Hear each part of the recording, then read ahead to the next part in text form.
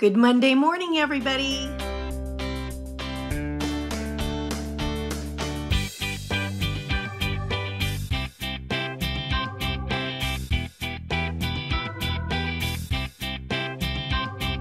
Good morning, everybody. It is Monday morning, and I'm starting my day with a half a cup of egg whites and 1 egg, and 1 Ezekiel 4-9 bread toasted, a half a cup of non-fat Greek yogurt, plain, but I added like a teaspoon of skinny syrup to it, blueberry lavender flavor. And then I have 1 banana and a half an apple and 2 tablespoons of pumpkin seeds. And that is going to start my day. So 1 point, and something about the Ezekiel 4-9 sprouted grain bread. 1 is 1 point. 2 used to be, I thought it used to be 2 points, but 2 is coming up as 3 points. So that's interesting. And then, so that's 1 point. This is 0, 0, 0, 0. No, 1 for the pumpkin seeds. 1, 2, and that's it. 2 points for the breakfast. Good morning, guys. It is Monday morning. If you hear, I think he's gone now, but if you hear a helicopter, there's been one outside my window circling not too far off. They're looking for a bad guy, I guess, and I hope they find him.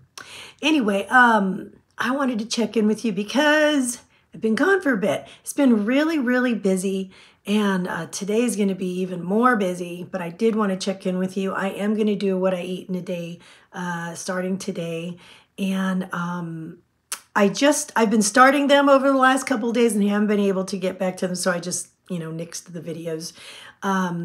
I don't know. I feel like when Wednesday comes and I have to weigh in, I don't think I'm going to lose anything this week. Not because I think I've been going to town, and we have eaten out a couple of times. There were a couple of, things out of the ordinary, but nothing crazy or anything like that. I just feel like it's been so busy that I really haven't had the mindset of, I've been more survival mode and not really like, let me streamline my diet and hone it in. You know what I mean? You know how that is when you're like, I got to go through here. I got to get this. I have to make a sandwich instead of do this Whole Foods little Buddha bowl or whatever. You know what I mean? Because you're on the run, and that's how it's been. You know what I mean? Or we've had functions to go to, and so it wasn't exactly what I would have planned. I'm not complaining about it. It's just reality, right? Now, Thursday night, I said we were going on a date night. It didn't happen because the kids' function got canceled, so Honey and I didn't get to go anywhere. But what we decided to do, it got kind of busy. We said, you know what, let's just pick up a couple of Little Caesars pizzas for the kids. And so we did, and I had 2 pieces. I could have stopped at 1, but I just pushed it and I ate another one because I thought this is really good. And so that was, I don't remember the points, but I did put them in, and I'm like, wow, that adds up. 2 pieces really adds up. And then Friday, since we were studying Russia, we do a different country every week in homeschool, and Russia was last week. And so we went to a place on Friday called Pierogi Village. It was listed under Russian restaurants, but it was more like Ukrainian and Polish food. They had a lot of pierogies, which is like little dumplings, and they had all kinds of really cool ones like spinach and feta and all different kinds of meats, cheese and potato, and then they had some dessert ones with like blueberry or raspberry in them, and those were really good. So we got like a couple of plates that had 10 each, and so Honey and I and the kids all, got to eat. I think we all had like 2 each. And then let's see what else. Honey got a Polish sandwich, and I got a Wiener Schnitzel to share with everybody. We all split. And then Honey and I shared a bowl of borscht, which I've never had borscht before, and I always wanted to try it. It's like a red beet and cabbage soup. For some reason, I always thought it was cold, but I think I'm getting that mixed up with like gazpacho or something. I don't know. Anyway, it was hot and it was really tasty. So I may try to make it sometime.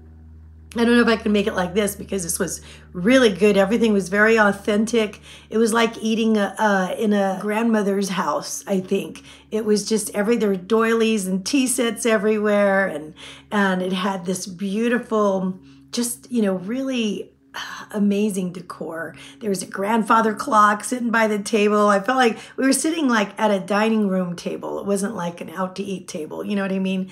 It was really interesting. But anyway, so after that, I did take the kids to use we've had like a stash of gift cards to Cold Stone, and every now and then we break one out and try to use one. This was the last time, and then we're done with them. So we got an ice cream there. If I would have to pick an ice cream place, I would say Dairy Queen, just because when we go to Dairy Queen, we don't feel sick afterward. And I thought this was interesting. When we go to Cold Stone, everybody feels sick. Everybody's just like, oh, I can't. And so I was looking up the nutritional information, and I thought, why? Why is that happening? So according to their website, Dairy Queen says that their soft serve ice cream can't technically be labeled as ice cream just because they have less than 5% milk fat or butter fat, whatever it is, buttermilk fat, in their product. And so I thought, okay, that's probably why we don't feel sick afterward. But then when I look up Cold Stone's nutritional information, they say they have about 12, I think it's 12 to 14% or 10 to 12% milk fat in theirs. So theirs is, significantly higher because it affects us that way. And so I think that's why we prefer Dairy Queen. So probably, not that Dairy Queen is a health food by any stretch, but as far as like fat goes, it would be better for you, I think, than Cold Stone, or better for us anyway. And I did the same looking into with pizza as well. We all have our, choice on what our favorite pizzas are. And usually people always say their favorites are like a Brooklyn style pizza or something that's got like tons of cheese and toppings. And I don't know, we don't like the thin crust. We like a good thick crust. And usually our favorite is a place called Verrazano's, which I think they make a Brooklyn style pizza. Really good pizza, super loaded with cheese and fatty stuff. But, we do like Little Caesars, which is like super duper cheap, right? It's like $6 for a large pepperoni. And I was looking into the nutritional info because I thought, you know what? I want to know what I'm eating. I'll bet that this is just the worst pizza on earth. That's why it's so cheap. Surprisingly so, it's not. It's actually, and again, it's not health food by any means, but it is probably better than most pizzas, unless you're going to a place that makes health food pizzas or you're making it yourself. But if you're just going to grab something that's out there, most of their ingredients are fresh and they are minimal as far as like their sauce has minimal amounts of ingredients in it. They hardly put that much cheese on it, so you don't get a whole lot of that, but it is a better, higher quality cheese, which really surprised me. So looking at that, and we don't generally feel real sick after we eat Little Caesars too, so that explains a lot too. The fat, I think, content is a lot lower in it. And so it's not, I wouldn't call it a whole food, but it leans a little bit more in that direction, I guess, as far as like minimally, different things added to it and stuff like that. That was a real eye-opener. So I don't feel so bad when we have to eat a Little Caesar anymore, pizza. But anyway, so yes, it's just that we've kind of been all over the place in the last 3 days. And although I've been conscious about what I've been doing and adding in my points, I really don't see a loss happening this week. And I think one thing I've noticed too is that I am very capable of stress eating. And so I really have to be aware of that.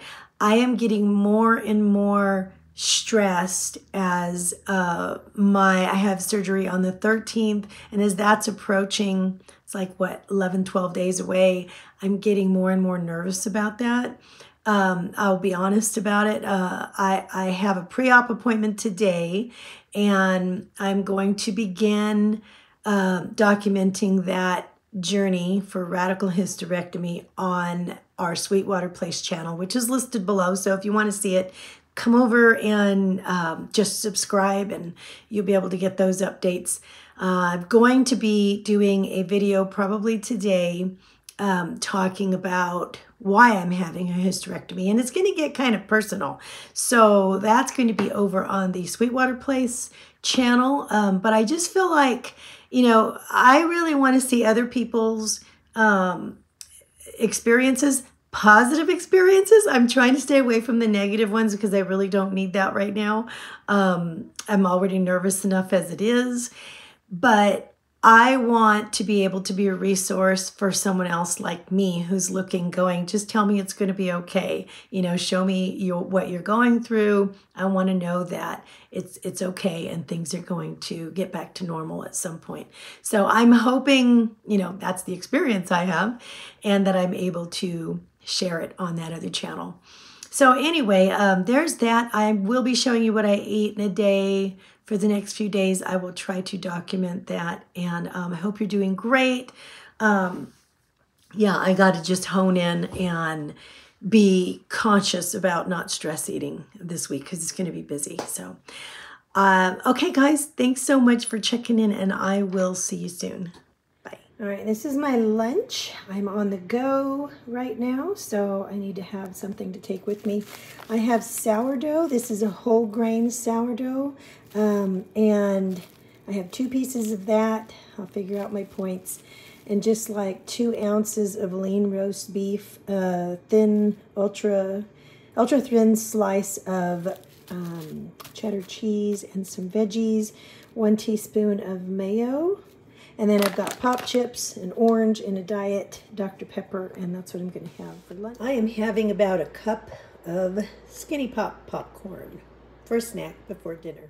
All right, for dinner I have about a half a cup of mashed sweet potatoes, no fat added, 2/3 cup of mixed veggies from Trader Joe's, a Sara Lee bread with a little bit of the yogurt margarine on it, and then I have a lean thin pork chop that I hammered it down and I made it into a schnitzel at home, and I'm counting 6 points for that alone, and that is my dinner